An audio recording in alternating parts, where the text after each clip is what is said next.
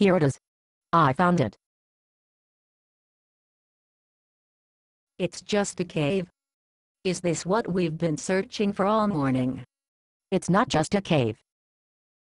It's an abandoned gold mine. You mean somebody dug out all of this rock?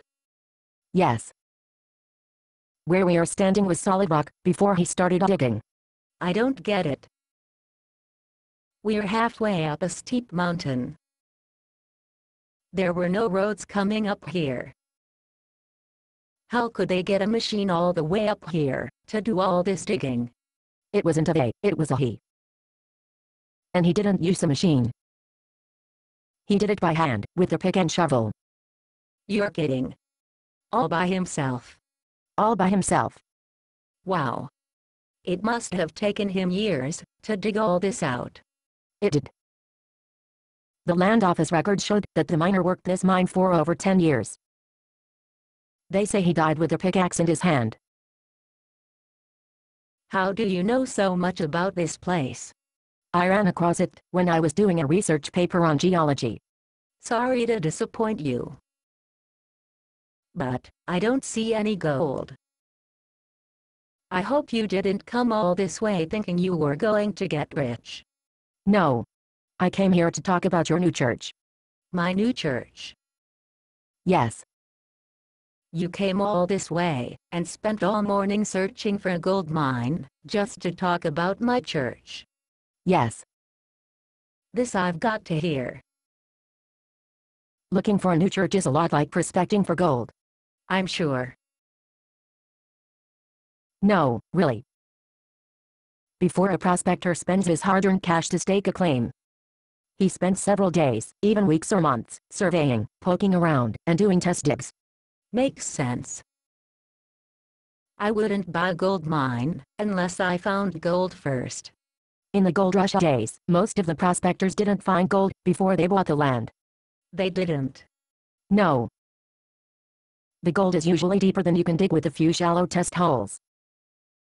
Gold is usually sandwiched between 2 or more layers of a specific kind of quartz.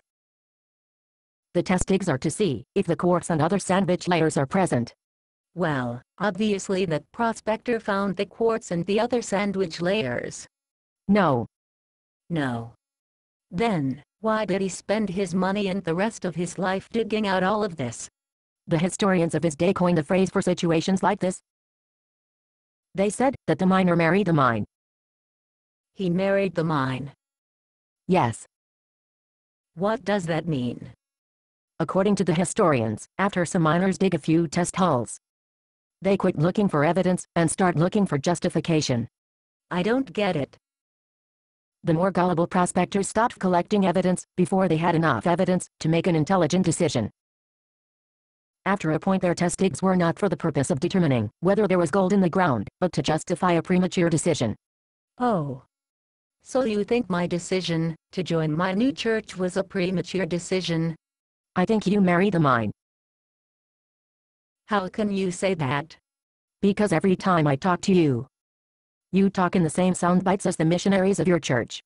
What's wrong with that? If your new church is based on the Bible as they say it is, your test digs into the Bible should be revealing some new evidence. Some of it for and some of it against your new church. Well, I can tell you why I don't find any evidence against my new church. There isn't any. How do you know? Are you reading the Bible every day? Well, no. They've got me reading these other books and pamphlets. They told me to set aside my Bible for a while. Oh, no. What's the matter? You don't suppose they married the mine, do you? There's only one way to find out. Read the Bible. Read the Bible. But they said I wasn't ready to read the Bible yet. Look what happens when you marry the mine and stop looking for evidence. What happens? The historian said that the prospector who dug this mine didn't find an ounce of gold.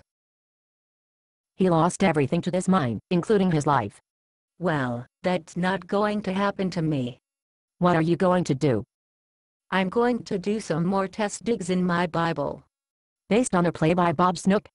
Conditions for use: do not sell any part of this script, even if you rewrite it. Pay no royalties, even if you make money from performances.